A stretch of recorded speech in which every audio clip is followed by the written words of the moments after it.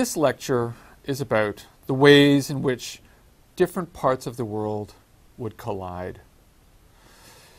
Clashing worlds. Let's start with an image. This is the first globe. Martin Behnheim, who was its maker, was an explorer, a mapper, a merchant, a navigator, a cosmographer, and he made money from making maps for the magnates and merchants of Europe, interested in what was going on in the rest of the world. And after a return from a trip down the west coast of Africa, searching for gold, he came up with this idea of developing the first globe, made between 1491 and 1493. Now, what's interesting about the globe is it's full of errors. This should not surprise us. People were still mapping parts of the world, but the biggest single error in the globe was that the Americas are missing. The Americas, this world apart that I'd mentioned in the last lecture. The Americas was not part of the Afro-Eurasian trading system. For all of its differences, however, so even though it was not part of the pools of germs and diseases and commodities and peoples that flowed back and forth across Afro-Eurasia, there were some important commonalities. But we can ask ourselves, therefore, what does it mean to be a world apart?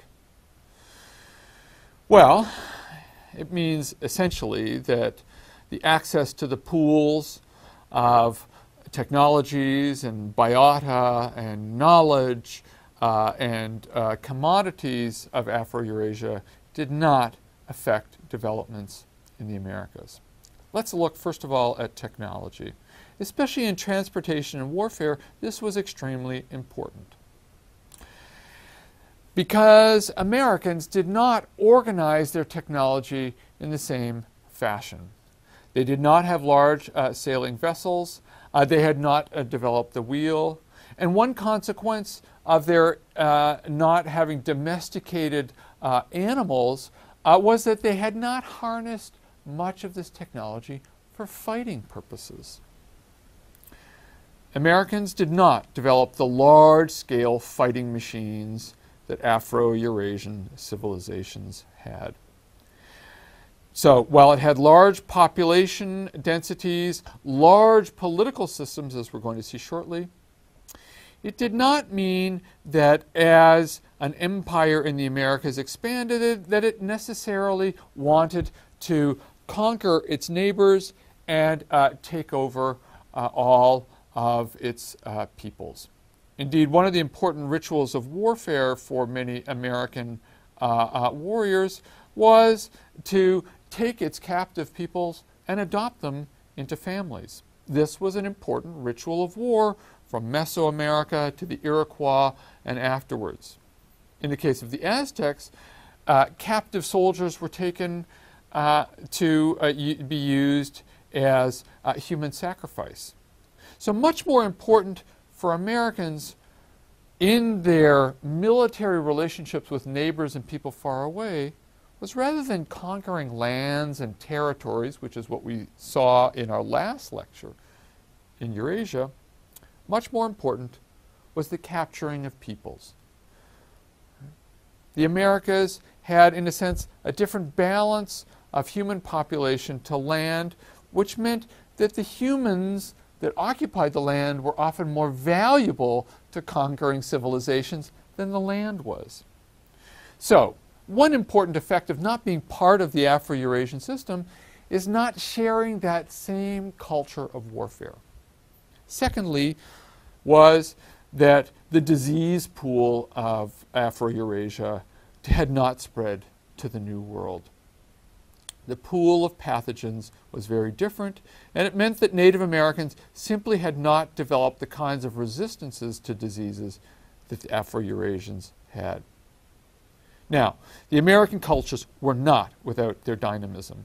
It's very important that you dispel a common image of Native American peoples as quote-unquote savages, waiting inert for the Westerners, quote-unquote, to come along and bring the world, this world apart into the modern age.